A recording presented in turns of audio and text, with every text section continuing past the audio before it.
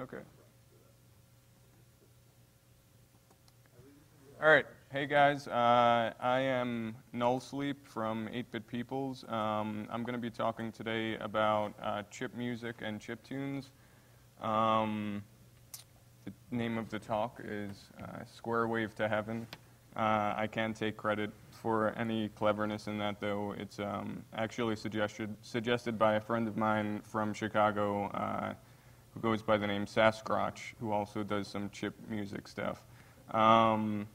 So let's get started. And first question, what is chip music? I think the best description I've seen for it that sums it up nicely and in a short amount of space is music composed by using, emulating, or sampling digital sound chips. And a Swedish C64 musician that goes by Go280 is the one who said this. So what does that mean? Basically, it means that you are either using old machines and directly using their sound chips as synthesizers, or you are sampling small bits of waveforms, so one frame of a square wave, one frame of a triangle wave, something like that, and using that as a looped sample in your tune. Or, you know, in some cases now, people are just sampling old video game sounds and incorporating them with other types of electronic music genres. Where the line is drawn in what is chip music and what isn't totally clear. Different people have different feelings. But what ties it all together is the distinctive sound set that you're working within. There's also a unique attitude that's held by a lot of the participants in the community, and that is that the chip music is often very non-commercial in nature. There have been commercial releases on vinyl, on CD, and so on, but for the most part, it's music that is released for free through the web or at parties, and the releases, if they are released sometimes on CD, are also very often very cheap do-it-yourself releases, CDR labels and things like that. This doesn't mean that chip musicians aren't serious about what they're doing. A lot of the times they're very serious about it, but because of the roots of the genre, well, maybe not a genre, but we'll get into that later, because of the roots of chip music, there is a very deep-running attitude about making things free or making things open to everyone. The tools to make chip tunes or chip music are also usually free or cheap, relatively speaking, in terms of in comparison to other types of electronic music. A lot of the times, the software will be released for free. And if there's hardware that's necessary, it will also, obviously you can't release hardware for free, but people will provide you with schematics for how to build it yourself and things like that. I think the general attitude is about openness and sharing of knowledge in the chiptune scene, and there's less ego involved in the community than with other forms of music. So you have more of a sense of camaraderie with everyone else that's involved. And just to clarify something that is a very common misconception, probably not among people in this room, but in the general public, chip music is not about remixing video game music at all. So when you go to a chiptune show, the worst thing you can possibly do is scream out something like, "Play Tetris," or "Play Contra." And I can't tell you how many times I've heard stuff like that. And at first, I would brush it off, but now if you scream that, I'll fucking rip your head off. All right, so let's see. Did you go to the next one? All right. Areas of focus. So 40-minute talk, I can't cover everything in the chip music scene. I'm going to sort of go with my personal bias and try and limit things to hardware-specific chiptunes, for example, SIDs, NSFs, things like that, and sample-based track chiptunes such as mods, IT, XM, screen tracker modules, etc. There's obviously a lot more out there than what I'm going to talk about today.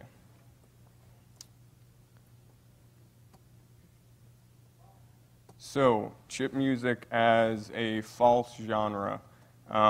This is what I was hinting at a little bit before, and the question is chip music a genre? And I would say the answer is probably no. The basis of categorization is for people calling chip music or chiptunes a genre is that they all use the same sound set.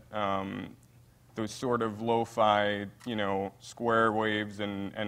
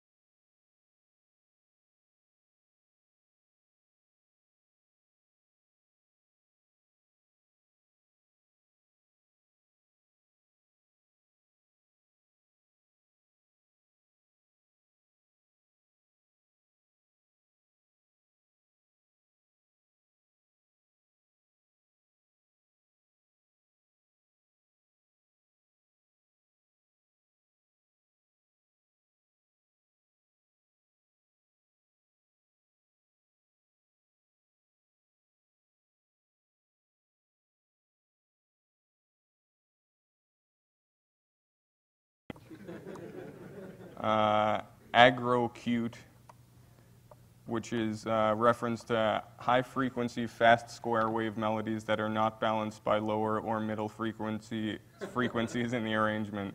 Usually octave bass lines originate in piezo beepers for handheld games or Tamagotchis that can only play one note at a time, gets on many people's nerves, others cannot live without it. and it goes on. But basically, you get the idea. There's a wide range of styles within the chip music scene. So to classify chip music as a genre itself is a bit misleading for most people. Okay, so moving on to the origins of chip music.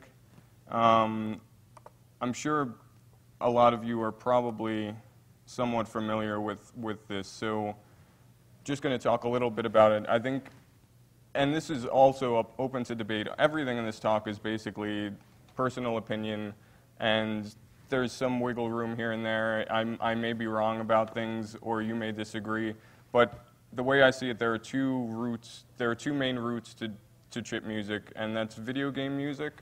So soundtracks of early arcade games or console games, where you basically were limited in the number of channels you could use, and there was no samples that you could use. And of course, the demo scene, where you had productions that were being made with graphics, and of course, at first you were just adding your graphics to the beginning of games you cracked and released, and then as those crack throws became more and more elaborate, you wanted to add music and show off a little bit more, so that's where the chiptune music came in. And a lot of the times the early ones were just ripping music from games and would use that as the soundtrack, but then people started wanting to write their own music. So what's the underlying theme that both of them share? It's about overcoming the limitations that you're working within and doing the most that you can with the little you have to work with. The hardware was slow. You were only offered maybe between 3 and 5 channels to work with. So when you only have three channels to work with, you need to cram as much as you can into those 3 channels, and you need to use all the tricks that you can think of in order to trick the listener into hearing more than 3 channels. How was chip music made in the beginning?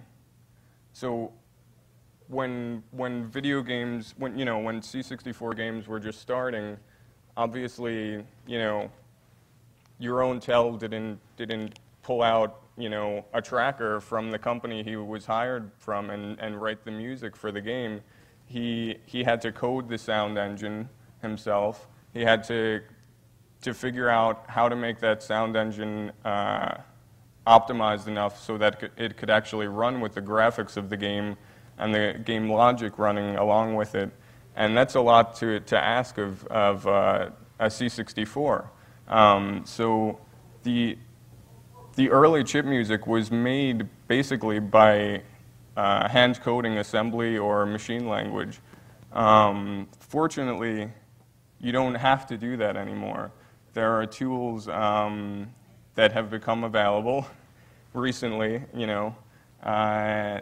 in around the mid-'80s. In 1986, I believe it was, a guy by the name of Carson Obarski released Sound Tracker, which was the first Amiga tracker, or I think the first tracker in general, the first Amiga tracker.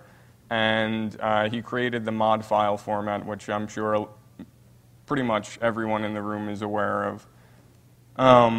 Soon after that, it was disassembled, and this was probably one of the most important events in the chip music scene, the fact that this program had been disassembled, because now people started taking that source code and creating their own trackers. So this led to a proliferation of trackers, which in a lot of cases improved upon Obarski's Sound Tracker.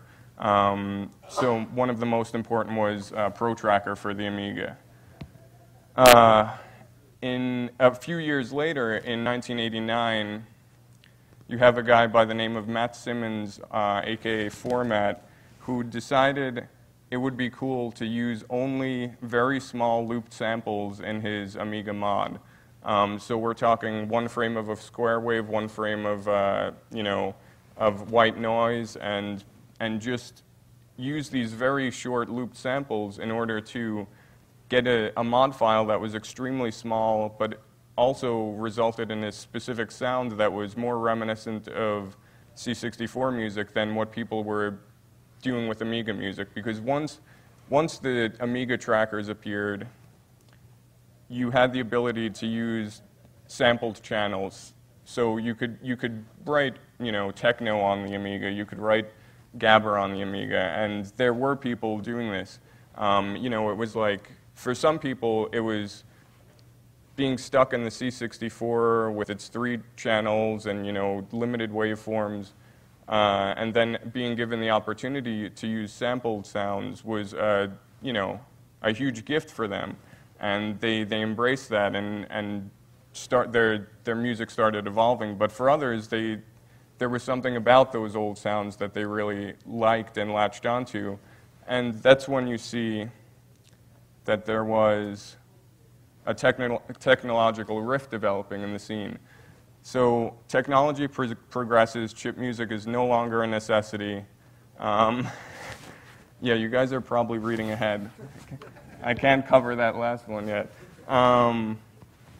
So with the progress of technology, obviously you can't slow things down. You have to just roll with it. Music in video games was no longer limited to a few channels. You had full orchestral soundtracks developing for games. When video game consoles decided to move from cartridges to CDs, that fucking sucked, okay, in my opinion. Because then you started having people game companies basically just grabbing the hottest techno producers and saying, okay, let's use their tracks for this game. So you lost a lot of the character that was tied to video game music, and it basically became more like movie soundtracks. Whether that's a good or a bad thing, I guess it depends on the game. Final Fantasy, okay, maybe the orchestral soundtrack works better, but I still say, like, my favorite Final Fantasy is, like, on the Super Nintendo, which was, it wasn't quite chiptune, but it was still sort of that characteristic video game sound. So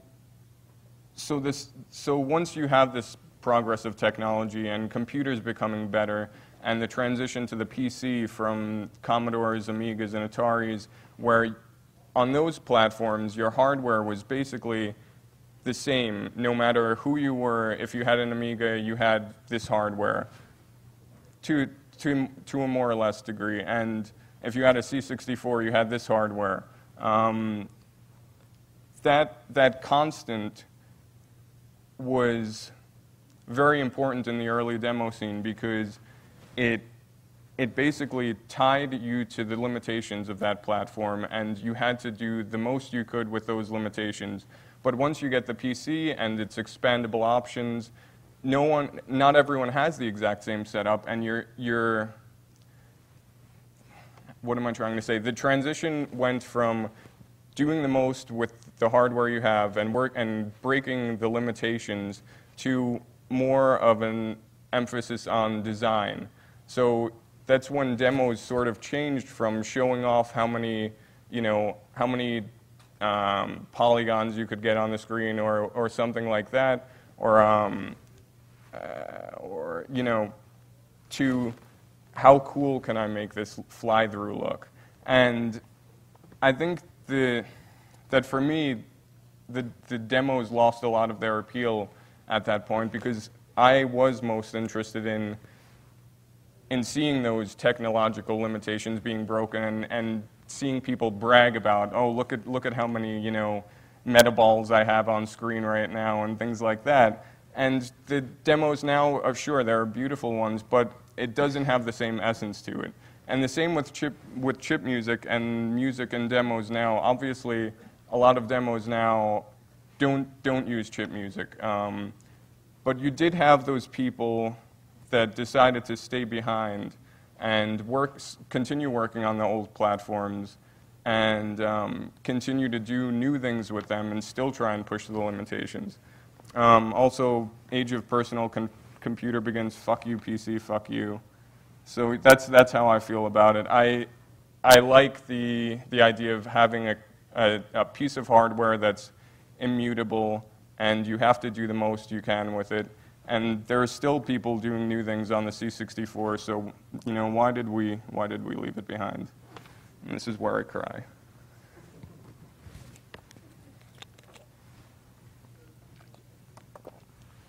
But chip music survived anyway, because of those people, I guess, like me, who decide to hold on to the past as a conscious choice. And there are others that decided to bring the sounds from yesterday to the platforms of today. So these are the people that released chip music discs on the PC, groups like Rebels and Beep Dealers, and I don't know if any of you are familiar with Megahawks. Yes. Okay, I'm glad there are some Megahawks fans because they're fucking awesome. And I'm gonna just take a brief break, and I'm gonna play some of these. Let me get out of here. I'm gonna play some PC chip music disc examples. So here's the first chip music disc from Rebels. So what you have is a self-contained player, and packed along with it are a bunch of modules that various members of Rebels track. So you have this still distinctive sound from the old platforms, but on the PC, and yeah, it's amazing. The whole thing is like under 300K. So things like this. Let's go to their second music disc also.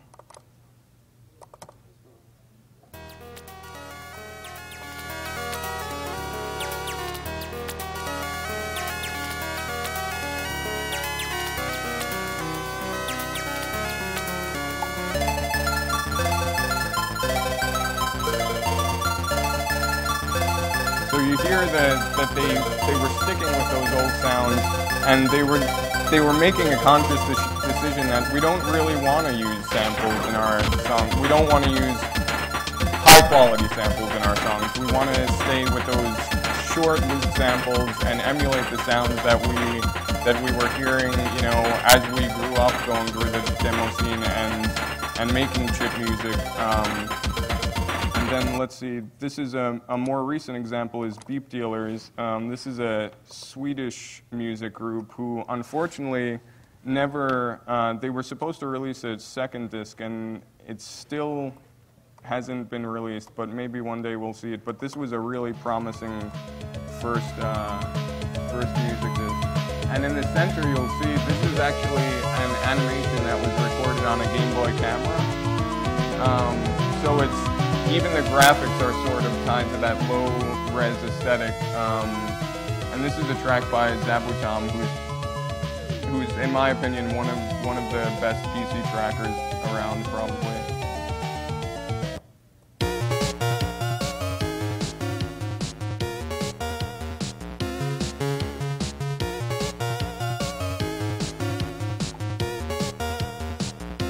All right, and last but not least, we're gonna go and let's see if I can get the Megahawks one up here.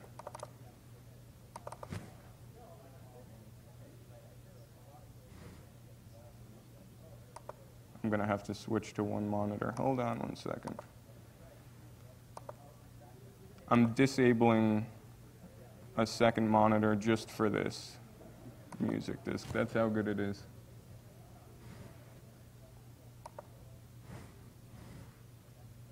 Now let's see if I can get it to go to that.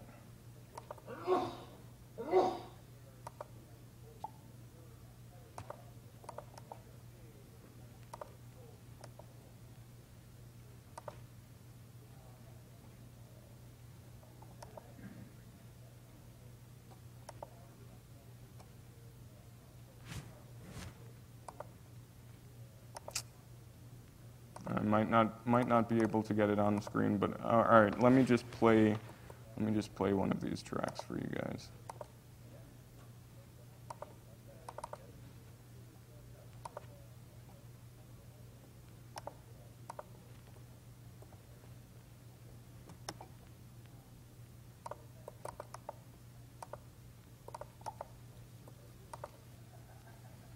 All right, now I just screwed up the whole monitor setup. All right, 1 second. Sorry, some technical difficulties.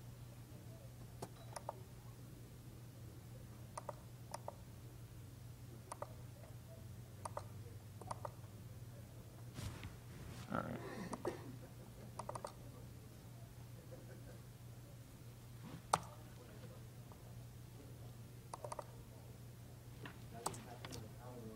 Megahawks do not want to play. Let's see. All right, I'm going to try and play one of the mods, my favorite one from this music disc.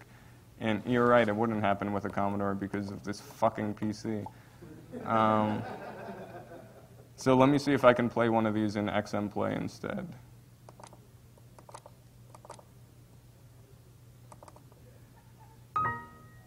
Fuck you. All right. Yeah, let's go. All right.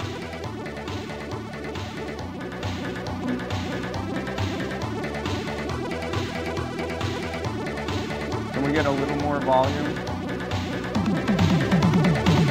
So this is a PC music disc release, and when you hear this is totally fucking awesome. Like, I mean, if the people that know what I'm feeling right now know what I'm feeling, and the people that don't, there's no way I could explain anyway. So, fucking Megahawks, that's all I have to say. Alright, so let's get back to the boring fucking talk.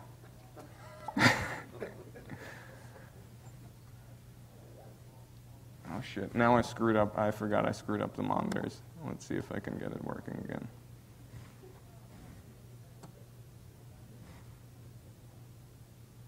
Yes, okay.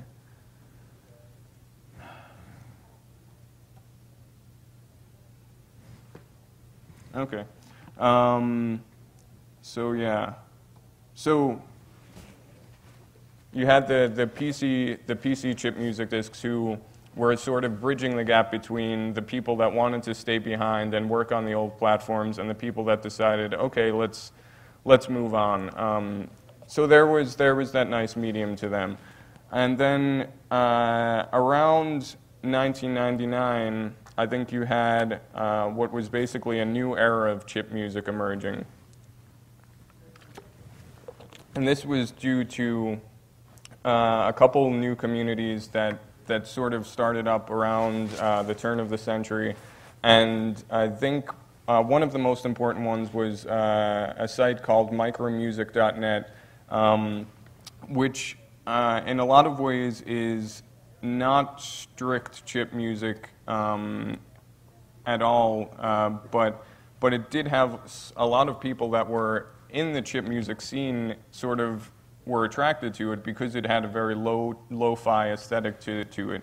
It was basically a site where people could upload their music, and then every month or so, a batch of those songs that were uploaded were selected to be put on the site and available for download. And they had a lot of nice things going for them because they had basically a system where when you were signed into the site, you could see who else was signed in and you can send messages to them. So what this did was it helped sort of introduce a lot of people that weren't familiar with the chip music scene to the scene, and it also helped them communicate with other people. So when you had that small group of people that were involved in the scene talking to the new guys, it was a nice way of educating them about the history of what had come before, and that this site micromusic.net wasn't the beginning of it, but it was just a punctuation of a new era, I think, in chip music.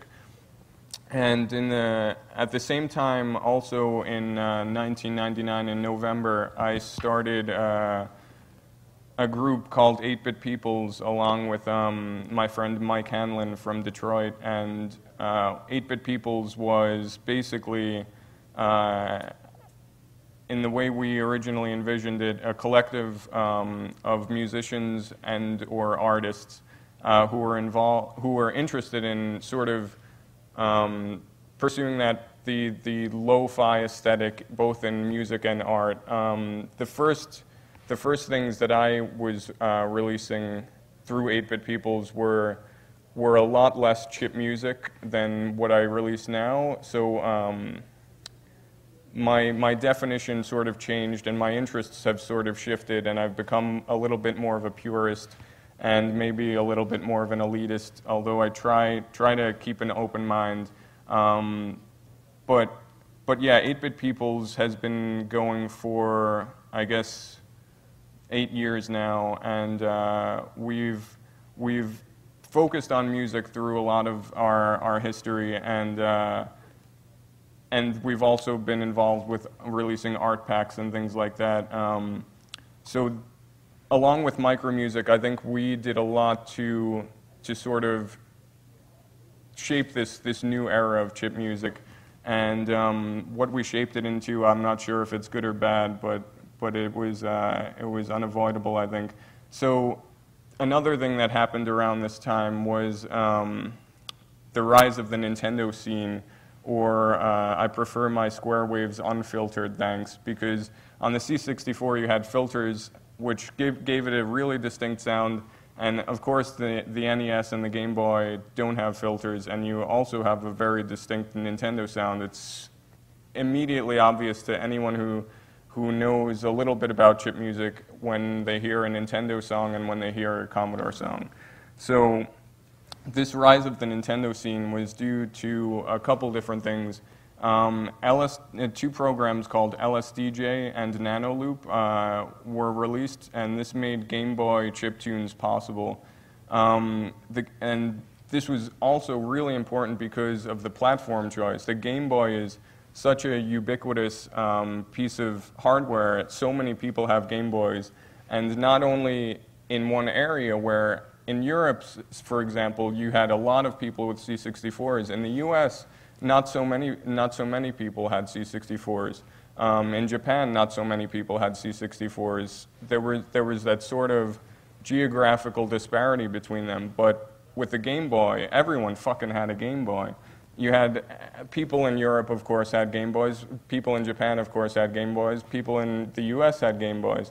So this was a platform that was ubiquitous enough across the entire globe that it brought together a global community of people that were interested in now making music using the Game Boy. And then in December of 2001, something called MCK was released by a couple of Japanese guys. And MCK is basically an application and a sound driver for writing NES music or Famicom music. And this kickstarted the NES Famicom chip music scene. There were previous options. One of them was called Nerd Tracker 2, which was released by a Swedish guy going by Bananmos. He actually released Nerd Tracker 2, which was a tracker to write NES music, at a demo party entering it into a competition for the most useless piece of software. So that tells you a little bit maybe about the feelings at that time to chiptunes in that particular demo party. But obviously there were people that were interested in writing NES music, and to them Nerd Tracker 2 was a good option, although it has its shortcomings. For instance, the reason why MCK's release in 2001 was so important was Nerd Tracker 2 didn't even allow things like copy and paste. So it was pretty annoying to work with. And then MCK came along, and it offers up its own set of annoyances in that it's actually not a tracker. It's an application that you have to write your song in music macro language, so you're basically typing into a text file and then converting it with MCK into assembly language and then compiling the assembly into an NSF file. But it allowed copy and paste because you can copy and paste in a text file. It was also important because it was released by some of these Japanese guys, like I said, and that sort of helped to bridge the gap between Japan's chip music scene and the Western chip music scene, and that was something that was, for a long time, very separate. You had, in Japan, they were coming from that video game music origin that I talked about, and in the West, we were coming from more of the demo scene origins. So bringing them together was something that was really basically a pretty big event for the chip music scene. Around that time also, and mostly probably because of micromusic.net, a lot of these chip music artists decided that they were going to start taking to the stage and playing live gigs, and this started happening a lot in Europe. And then around the same time in the US, I had my first gig in 2001 in New York, and I played Game Boy on stage, and I think there were maybe 10 people in the audience. But it was sort of, looking back on it, it was a really cool experience, and one of the people in the audience, I don't know if any of you know of him, his name's Corey Archangel. So that was sort of cool because Corey Archangel is an artist, and he's sort of a darling of the art scene in New York, who has put a lot of focus on hacking NES cartridges and things like that. So it sort of felt like, you know, one of those early punk gigs maybe where there are famous people in the audience, even though there's only a few of them. And then you also had, speaking of punk, in 2003, a Wired article came out written by Malcolm McLaren, who was the manager of the Sex Pistols, and he basically pronounced chip music the new 8-bit punk, and he more or less claimed that he discovered the chip music scene, but he phrased it in a way that not like, oh, there's this cool chip music scene, and I discovered it, as in I came across it, but more like, I discovered this chip music scene, and I'm presenting it up to all of you. So a lot of people within the scene didn't really take kindly to that. So there was a bit of a backlash against him, but some of the things he was referring to as punk maybe make sense, maybe don't. He was calling chip music the new punk because a lot of it had a DIY aesthetic. The tools were cheap, the sounds were cheap, things were dirty, and there was a less serious attitude in terms of not really, a lot of the artists weren't really interested in pursuing commercial goals with their music. They were just interested in doing it for the fun of it and to see what they could do with it. But in general, I think the chiptune scene rejected Malcolm McLaren's involvement. But we do probably have him to thank for an increased visibility. Well, him to thank or blame, depending on your perspective. And the rejection of him, though, as someone, as an outsider to the scene, really showed that there's a strong community present, sense of community present within the scene, and we sort of don't really appreciate people that we see as cultural vampires trying to come into the scene and latch onto it and make it their own. On the other hand, if you're someone that has a genuine interest in it and you want to learn more about it, and you come in with a sense of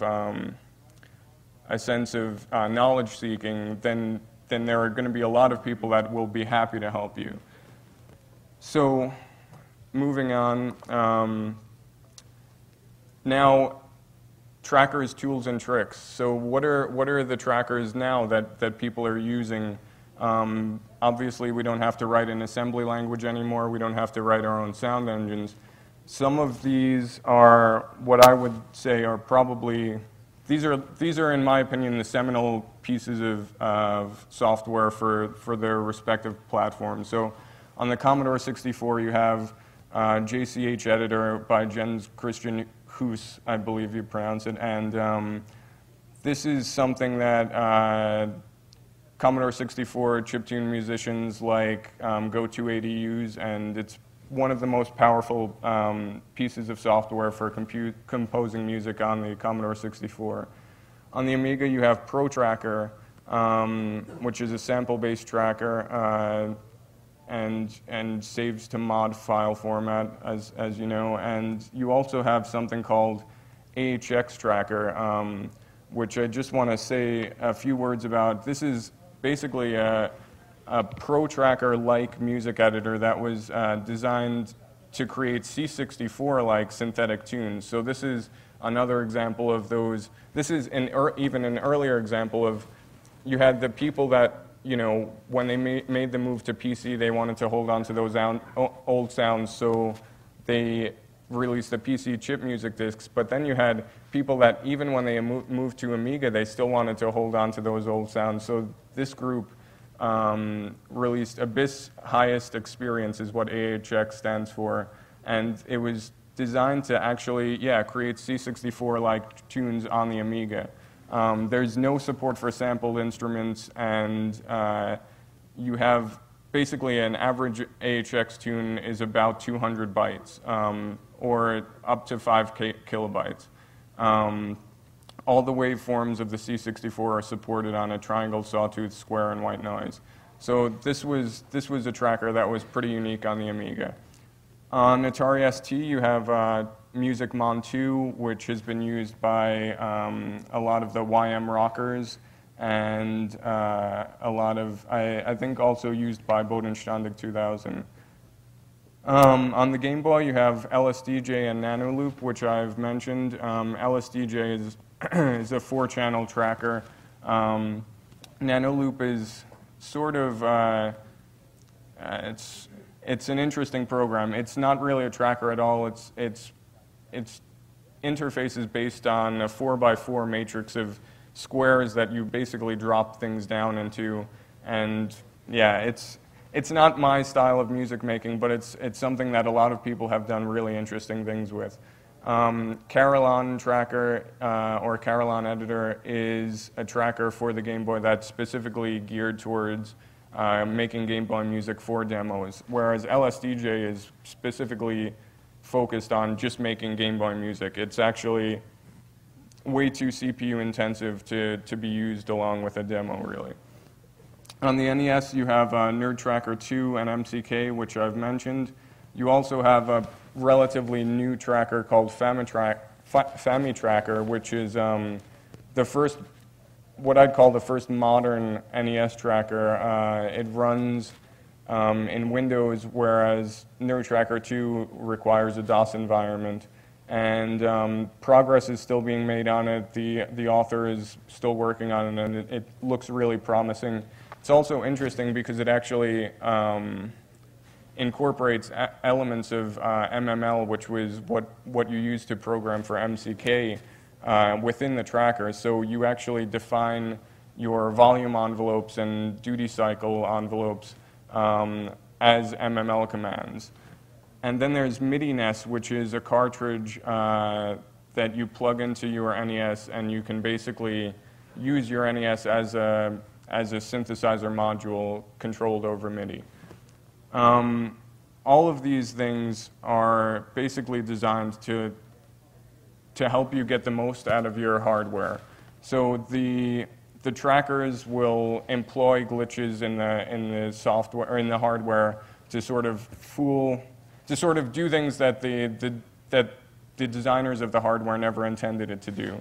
And then as a tracker yourself, you are also trying to figure out ways to trick people into hearing more than is actually there. So you're doing things like, which we said before, creating arpeggios. So playing through 3 notes super quickly to fake the person into hearing a chord. Very common in chip music. You also are doing things like manually creating echo or delay effects. So within one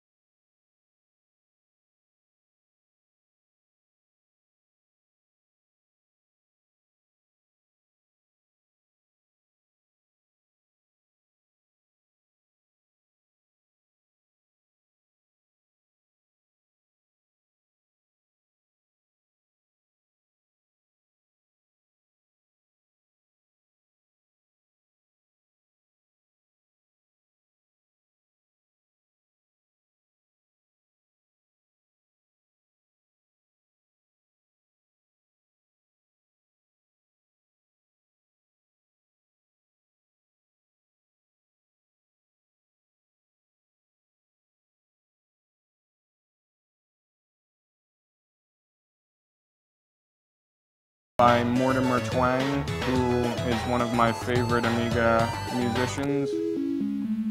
This song is called I'm the Passenger. And you can also hear the range of styles just in the three so far is pretty immense.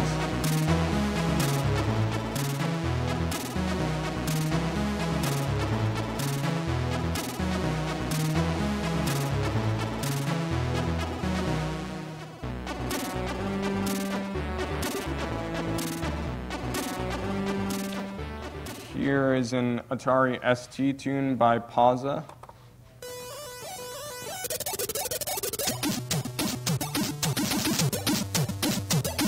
Flipping around a bit. My sound system amplifiers. Your my sound system amplifiers.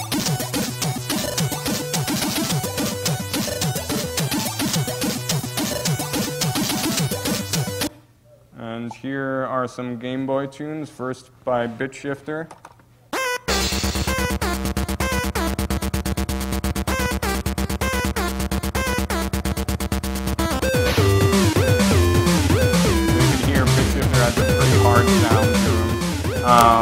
And here's one by Random. Here you hear that simulated echo effect that we're talking about done really well.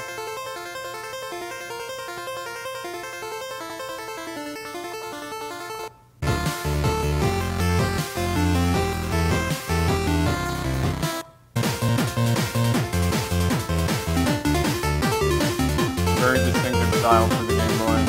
And then let's play a little bit of Naruto's Artificial Intelligence Found. This is one of probably the best chiptune music composer in Japan. Probably is this guy Naruto, who unfortunately disappeared from the scene a while back, but we're hoping for a comeback.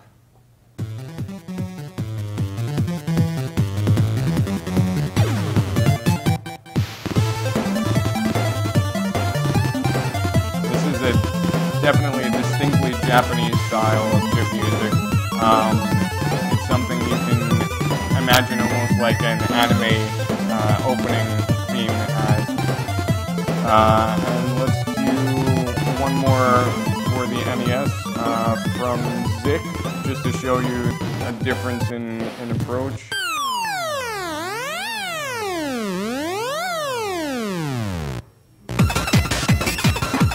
Obviously very different from Naruto's track. And last one I'm going to play is a PC mod from Vert.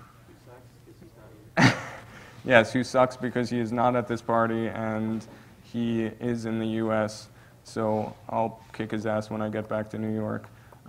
This is from his first FX EP released on Monotonic Net label.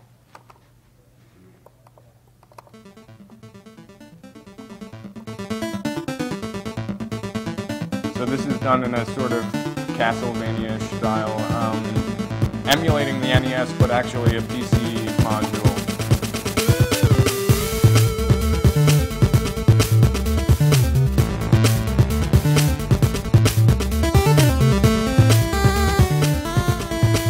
And I'll leave you with just a few places if you wanna check these places out. More chiptunes to be found. High Voltage SID Collection is the first link. The Mod Archive, 8bitpeoples.com, 2A03 Music Archive for NES music. Also has very active forums if you want to get into NES music composition. And probably the most important site, I would say, is fork.org, video game or chiptune news site run by a guy in Japan that goes by Halley. Probably the most important site for tying together the Japanese and Western chip music scenes. So that's it for me. Thanks a lot, guys.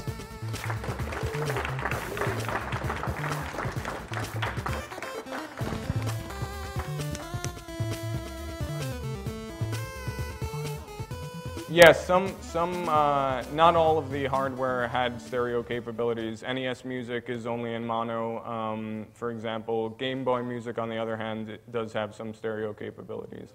Yeah, if anyone else has any questions, sure. Any more questions? I'm running out of time. Okay.